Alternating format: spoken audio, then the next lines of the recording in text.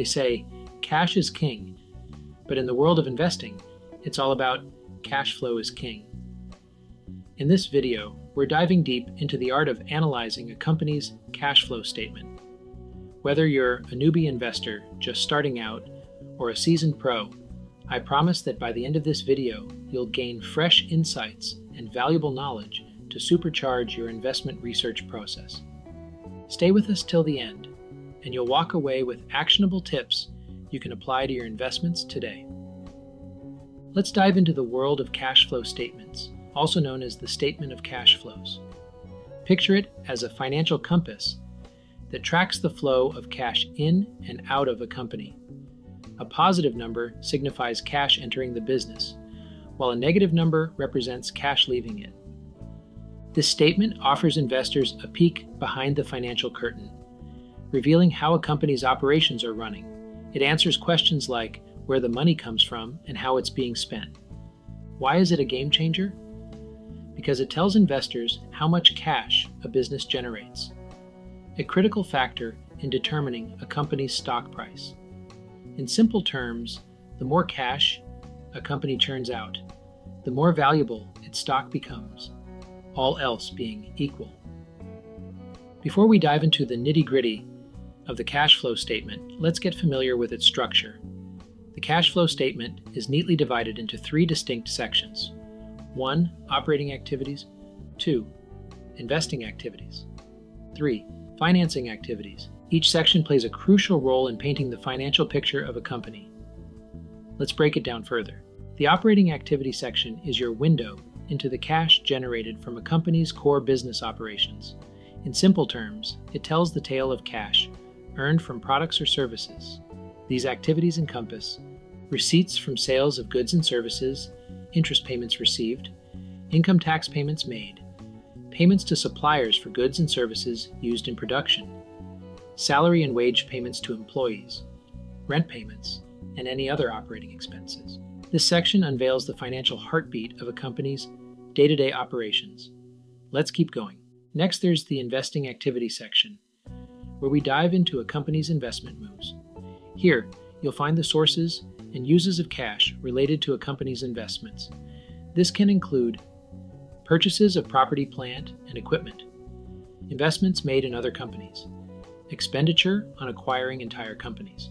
What's interesting is that the investing activity section often shows up as a negative number, especially for growing companies.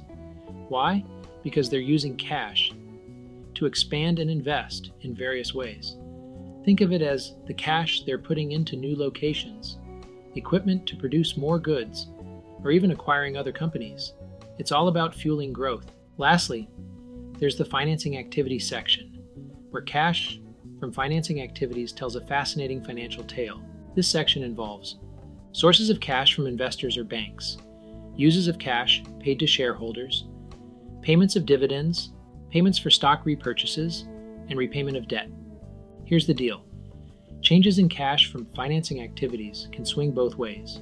It's cash in when a company raises capital, like issuing bonds to the public, showing up as a positive number on the cash flow statement. But when the company pays back borrowed money, it's a cash outflow, reflected as a negative number. This section holds the key to how a company manages its financial resources and interacts with investors and lenders. It's a crucial piece of the puzzle. Now that we've grasped the cash flow statement structure, it's time to dissect a real company's cash flow statement, line by line. We'll uncover the key insights that every investor should keep an eye on. For this journey, we'll turn to Coca-Cola, a global icon among companies. Our journey through Coca-Cola's cash flow statement begins with the first line, the company's net income. This figure represents the profit a company has made, and it's the go-to metric when discussing earnings. It's important to note that net income is calculated on a different financial statement, the income statement. By the way, if you're interested in diving deeper into how net income is calculated, I've got a video on how to analyze an income statement like a hedge fund analyst. You can check it out to learn more about this crucial aspect of financial analysis.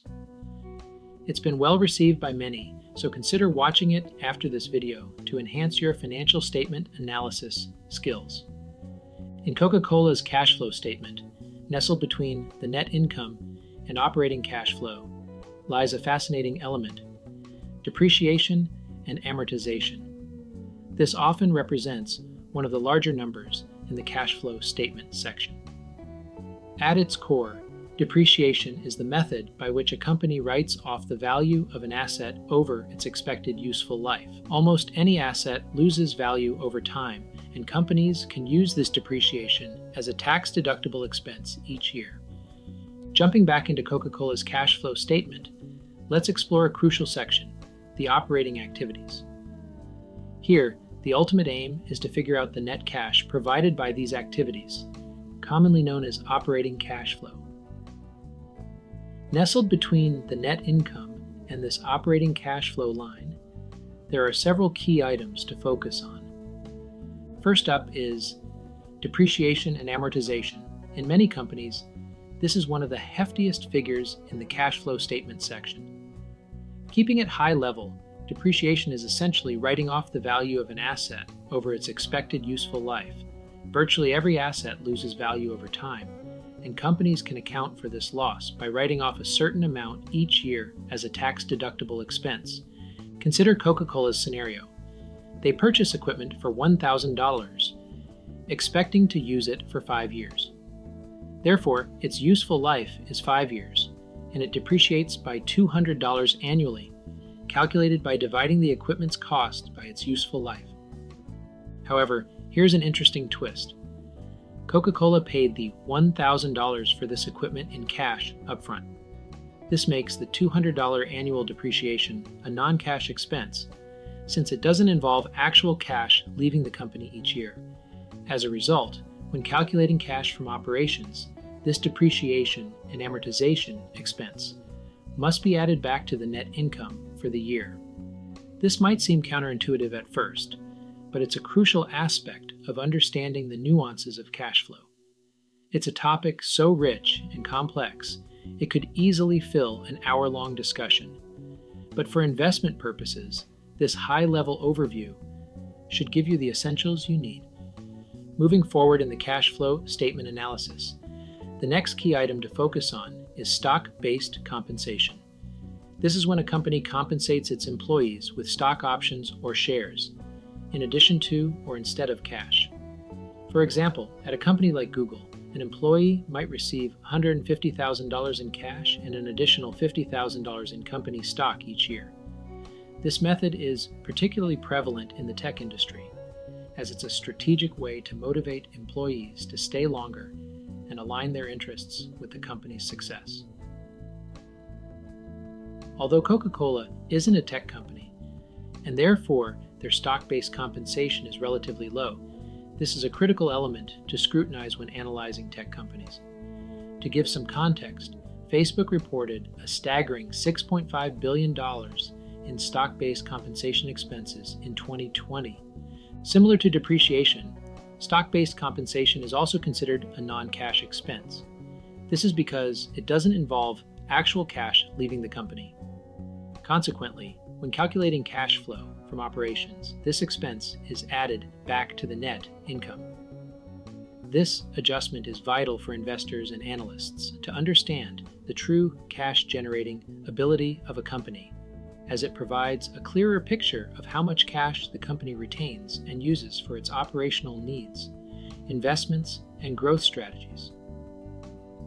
Diving deeper into the cash flow statement, an essential item is the net change in operating assets and liabilities, also known as a company's working capital. This reflects the cash needed for short-term operations, like paying suppliers and managing customer receivables. In growing companies, this is often a negative number, as expanding operations demand more cash. For established companies like Coca-Cola, this number can swing between being a cash inflow, positive, and a cash outflow, negative, from year to year. For instance, in Coca-Cola's case, this line item provided cash in 2020 and 2019, but was a cash use in 2018. This fluctuation is a vital indicator of how a company manages its short-term financial health and operational efficiency. All these individual line items culminate in one of the most crucial figures on the cash flow statement: net cash provided by operating activities, also known as cash flow from operations. This figure signifies the amount of money a company generates from its core business activities.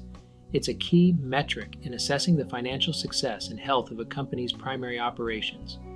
Moreover, cash flow from operations is foundational for calculating a company's free cash flow. Free cash flow holds immense importance in business valuation, as it represents the actual cash a company has available after covering its operating expenses and capital expenditures. It's essentially the money left over that can be used for paying dividends, making investments, reducing debt, or expanding the business. The significance of free cash flow lies in its ability to measure the profitability and future growth potential of a business. Whether it's a stock, an apartment building, or a small enterprise, the intrinsic value of any investment is fundamentally tied to the amount of cash flow it can generate throughout its lifespan. Thus, investors and analysts heavily rely on this metric to make informed decisions, as it offers a transparent view of a company's financial capabilities beyond just its net income or revenue figures. To unlock the mystery of free cash flow, we start with the cash flow from operations number. This is our launching pad. From here, we dive into the realm of capital expenditures, often affectionately called CapEx. This is where a company spends its cash to buy, upgrade, or maintain its big-ticket items. Think properties, plants, buildings, tech, or equipment. CapEx isn't just about expansion. It's also about keeping the lights on and the wheels turning. Imagine a company like Coca-Cola. If they decide to expand a factory to meet a surge in consumer demand, every dollar poured into that expansion is CapEx. It's a critical move for growth, but also a hefty cash outlay. Now, where do we fish out this CapEx number? It's neatly tucked away in the investing activities section of the cash flow statement, under the line titled Purchases of Property, Plant, and Equipment. This line is like a treasure map, guiding us to see how much cash a company is channeling into its big, future-focused projects.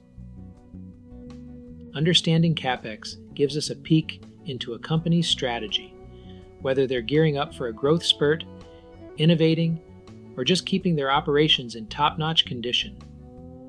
We need to take an extra step to figure out net CapEx. This isn't just about how much a company like Coca-Cola is spending. It's about understanding the real cash impact of their big asset moves. Here's the play.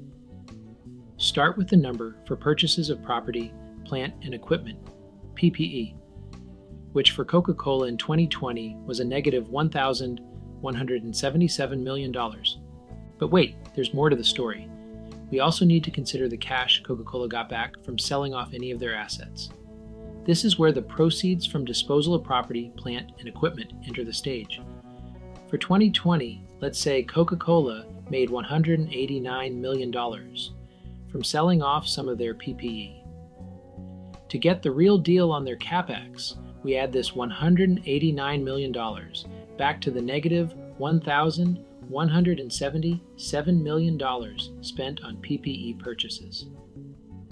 This move reveals the net CapEx number for Coca-Cola in 2020, a negative $988 million. Now, to calculate free cash flow, we take our cash from operations of $9,844 for 2020 and subtract out net CapEx of $988. This leaves us with $8,856. Remember that these numbers are millions. Coca-Cola's impressive $8.8 billion in free cash flow for 2020 underlines why free cash flow is vital. It's the real money that can be used to reward shareholders. With this pot of cash, companies can pay dividends, buy back shares, or reduce debt, all of which can boost shareholder value. Free cash flow is a crucial indicator of a company's financial strength and its ability to benefit its investors. To enhance your stock analysis, consider using the free cash flow yield.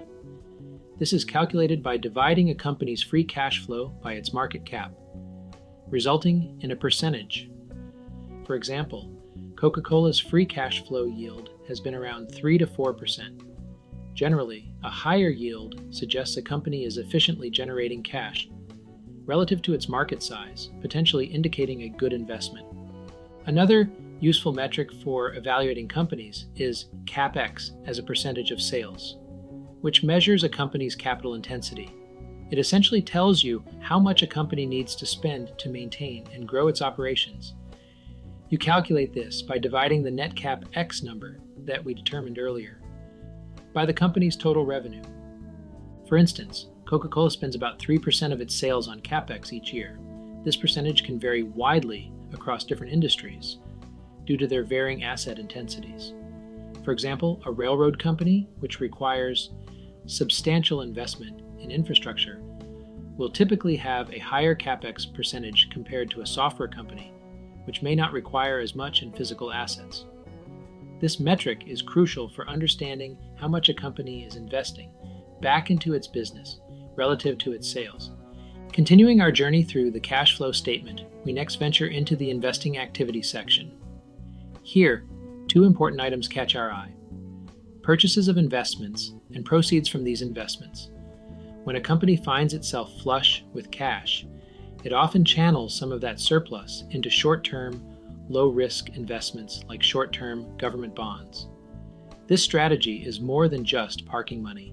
It's about actively generating returns. Instead of letting the cash idle in a bank account, earning minimal interest, these investments work to squeeze out some extra income. This approach helps a company make the most of its available funds while keeping risk at bay. Next on the cash flow statement are acquisitions and disposals of businesses, a common practice for companies aiming to expand. These acquisitions often involve entering new geographies or product lines and can vary from buying 100% of a company to making a significant yet partial investment, owning, say, 10, 20, or 30%, but not the entire venture. For example, in 2019, Coca-Cola invested a hefty $5.5 billion in business acquisitions. This included the purchase of Costa and a substantial stake in CHI. Such moves are key things to watch when researching a company. It's crucial for investors to note if a company is heavily investing in acquisitions, as this can signal growth and expansion strategies. Conversely, companies also sell off businesses or brands that no longer align with their long-term strategy. These disposals are recorded in the line item, proceeds from disposals. These sales, just like acquisitions, are important to understanding a company's strategic direction and how they manage their portfolio for optimal growth and alignment with their core objectives. In the financing activity section of the cash flow statement, an important line to examine is purchases of stock for treasury. This shows how much cash the company is using for share repurchases.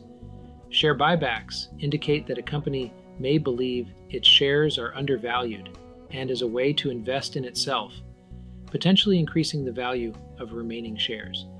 This spending can be a key indicator of the company's financial strategy and management's confidence in its future growth. For long-term investors, it's encouraging to see a company capable of simultaneously investing in growth and repurchasing shares. Share repurchases can be a powerful tool, and I'll illustrate this with two examples, one general and one specific to Coca-Cola. Imagine a company with $100 in earnings and 100 shares outstanding, giving it an earnings per share, EPS, of $1. Now, suppose the company buys back 10 shares, reducing the shares outstanding to 90. This action changes the EPS calculation. Now, the $100 in earnings is divided by 90 shares, resulting in an EPS of $1.11. By just reducing the number of shares, the company has boosted its EPS by 11%, from $1 to $1.11, without increasing its actual earnings. This enhancement of EPS through share repurchases is a significant benefit for investors. It's a strategy that can increase shareholder value, making each remaining share more valuable in terms of its share of the company's earnings. This is a key reason why share repurchases are favored in certain investment strategies. The relationship between Warren Buffett's Berkshire Hathaway and Coca-Cola highlights the effectiveness of share repurchases for long-term investors. Initially, Buffett bought 6.2% of Coca-Cola. Over time, without purchasing any additional shares, his stake increased to 9.3% due to Coca-Cola's share buyback program. This program reduced the total shares available, thus increasing the value and proportion of existing shareholders' stakes. Buffett's 50% increase in ownership, achieved passively, underscores the power of share repurchases in enhancing long-term shareholder value. To fully understand a company's investment in share repurchases, it's crucial to consider the line titled Issuances of Stock. Share issuances work in direct contrast to repurchases. While repurchases reduce the number of shares outstanding, issuances increase them. To accurately gauge how much a company like Coca-Cola is spending on buybacks, we must subtract the cash received from issuing new shares from the cash spent on repurchasing shares. When we apply this to Coca-Cola's 2020 figures, an interesting picture emerges. It turns out that Coca-Cola didn't effectively spend any cash on buybacks that year. The cash inflow from issuing shares significantly exceeded the outflow from repurchasing shares. This financial maneuvering is why Coca-Cola's total number of shares outstanding actually increased in 2020 as opposed to decreasing, which is the usual outcome of share repurchases. This kind of analysis is essential for investors to understand the real impact of share repurchase programs on a company's share structure and financial health. Moving on to dividends, Coca-Cola stands out as a significant dividend payer. In 2020, the company paid over $7 billion in dividends to its shareholders. Tracking the trend, Coca-Cola's dividend payouts have been consistently increasing: $6.6 billion in 2018, $6.8 billion in 2019, and over $7 billion in 2020. For many investors, a steady or rising dividend payment is a sign of a company's financial health. If a company reduces or maintains the same dividend year after year, it can be perceived as a red flag, indicating potential financial difficulties. A useful analysis involves combining the total amount spent on share repurchases and dividends, and then dividing this sum by the company's free cash flow for that year. This calculation yields a percentage that shows how much of its free cash flow a company is returning to shareholders through dividends and share buybacks.